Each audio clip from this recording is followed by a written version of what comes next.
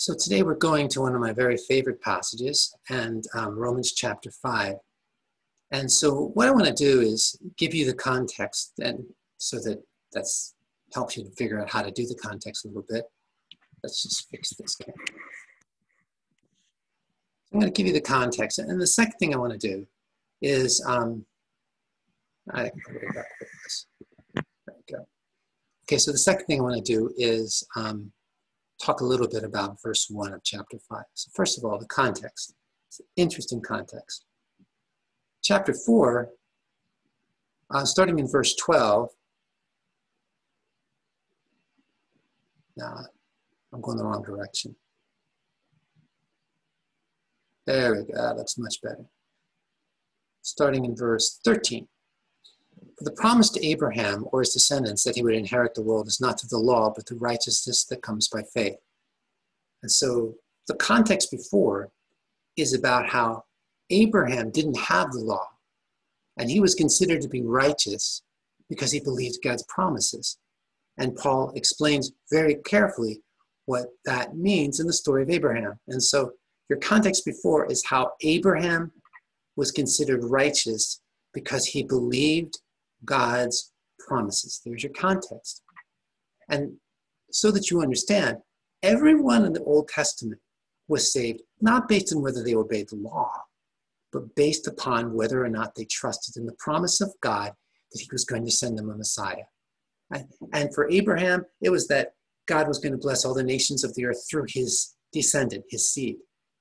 And for Moses, it was a promise of a Messiah. And for David, it was the promise that David's descendant was going to reign forever and ever. That's another promise of the Messiah. And when they believed the promises about the Messiah, they were saved. That's interesting because that's exactly what it is for us. It isn't the work we do. It isn't the way we go to church. It isn't the way we pray. It isn't the way we obey the law. None of those things save us. It's, do we believe the promises of God about the Messiah, Jesus Christ? So the same way that they were saved in the Old Testament is exactly the way we're saved. It's through faith in the promises of God. Well, that's really helpful to know. All right, now let's just go a little further here. Let's do the context afterwards. Context afterwards is a comparison of Adam and Jesus Christ. So your context is going to be how Adam brought sin into the world and how Jesus Christ brought grace into the world and forgiveness into the world and righteousness into the world. So Adam brings sin and death into the world through his act of disobedience to God. And Jesus Christ brings righteousness and peace with God and life eternal through his obedience to go to the cross and to rise from the dead on the third day. So it's a comparison between Adam and Jesus Christ. Adam bringing death through his sin, Jesus Christ bringing righteousness and peace with God through his cross. So that's the contrast. So you've got the context, sorry. So you've got before it's Abraham and his faith. Afterwards, it's Adam and versus Jesus Christ and what they did. Now let's go to the actual passage. Therefore, since we've been declared righteous by faith, we have peace with God. Now, I'm going to bring in a different version here because I really think we need the version that we're used to, that we're actually using today. Now that we have been put right with God, it's saying the same thing, it's just saying it in simpler language. We have peace with God through our Lord Jesus Christ. Now that we have been put right with God through faith, we have peace with God through our Lord Jesus Christ. So how do I get peace with God? Well, it's through Jesus Christ. And how does that come? Well, it's by faith. Notice it says we've been put right with God through faith. Now, when it says we have peace with God, it means we have peace with God if we believe in Jesus.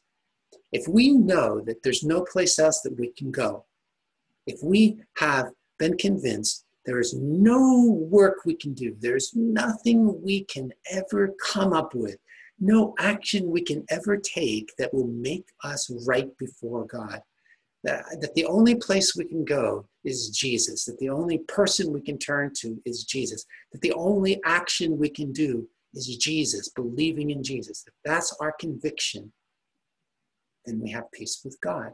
We are made right with God through our faith that only Jesus can bring us peace with God.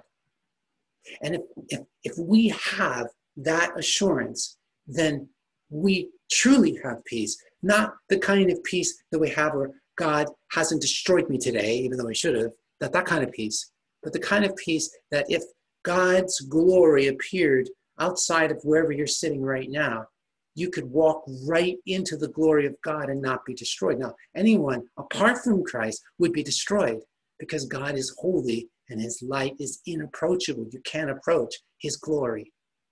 But if you have peace with God, you have peace with God. I don't care what you are, you have peace with God.